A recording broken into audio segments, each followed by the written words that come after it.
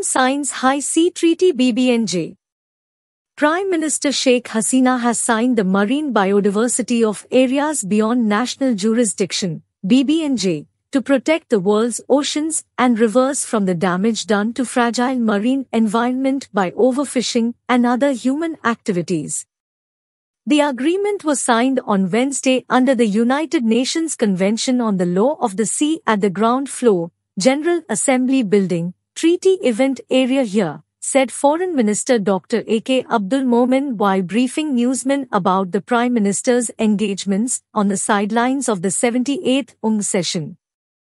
The treaty gave consent to management and preservation of the genetic resources, describing those as a common heritage.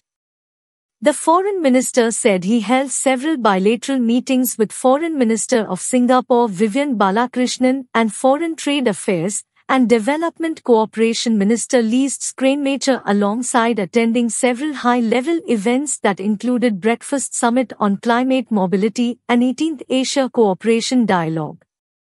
Joining the Climate Summit, Momen said, Bangladesh has become a role model for the rest of the countries to face the impact of climate change.